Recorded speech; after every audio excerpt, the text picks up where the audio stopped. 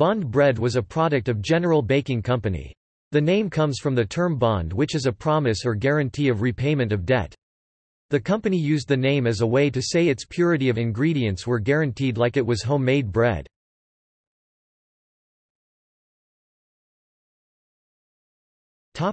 History.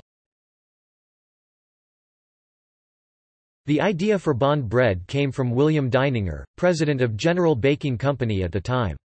The company was producing bread under the name, Superior Bread, which Deininger became aware contained 65 substitute ingredients.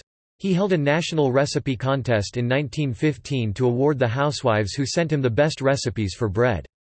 He received more than 45,000 responses. The first loaves of Bond bread were manufactured in Rochester, New York. Deininger stated he was creating a bond that pledged only high-quality ingredients, hence the name of the brand. One of its main competitors was Continental Baking, which sold its main product under the name Wonder Bread.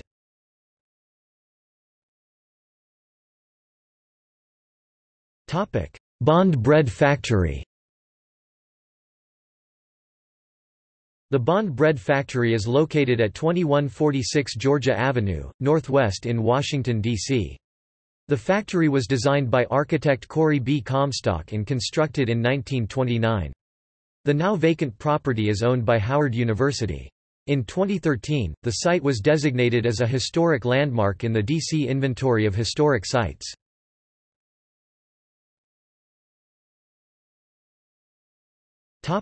See also: List of brand name breads.